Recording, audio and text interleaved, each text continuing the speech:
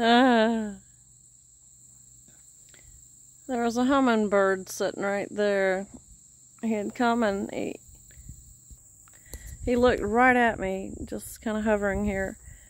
And I'm trying to get a video up on YouTube right now, so I had to stop what I was doing because I was watching. I've been feeling kind of, oh, you poor thing, I don't have a feeder out for you, but sugar, you know, I don't think that would travel very well.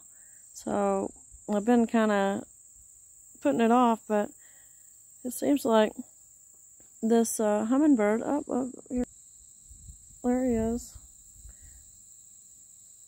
He's kind of persistent, and he keeps going over here, and he's thinking that my camp shower is a flower.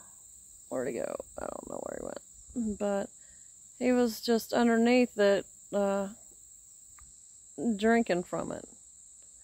So, well, there's no sugar in there, but that's pretty cool, because I'm thinking they might need some water at some point.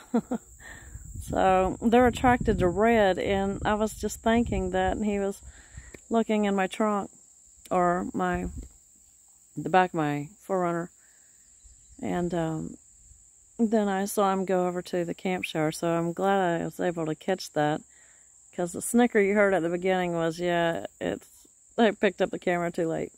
So I'm glad I got that. And this is Lisa's journey, and that's my happy little encounter of the hummingbird today. He comes by every day. But this one, it was pretty cool. He stopped to take a drink. So, wow, that's neat. Bless you, bless you, bless you, and you guys have a great day. And like and subscribe, and if you would like to help out with my journey, and you can buy me a coffee at buymeacoffee.com/Lisa's Journey. So thank you so much, and thanks for watching my video. Thank you.